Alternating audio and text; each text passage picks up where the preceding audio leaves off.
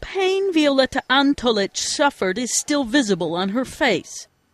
This week, she revisited the camp where she was imprisoned with fellow Croats in the early 90s, the place where untold numbers were killed. Antolic says she and many others were beaten by Serb forces. Here, at this place, there was a lot of torturing going on, both males and females. Some of the people were killed instantly, and some were cut up. I saw that with my own eyes, people cut in pieces. She'd been a soldier when Serbs overran the town of Vukovar in 1991, but she and her young son were among many who ended up seeking shelter at the local hospital. Hundreds were hauled away from there. Some ended up getting taken to a pig farm where they were shot and dumped into a mass grave.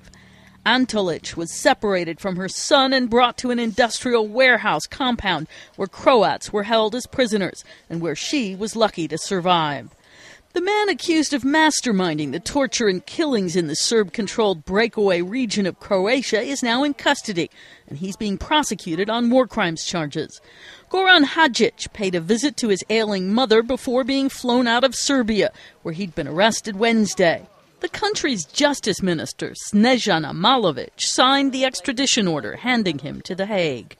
With this act, we have finished the most difficult chapter in our cooperation with the Hague Tribunal and have fulfilled our obligations. In Vukovar Friday, veterans visiting the cemetery and memorial to those who lost their lives in the conflict welcomed developments. But one noted prosecution of Hadzic still won't bring the dead back to life. Karen Sloan, The Associated Press.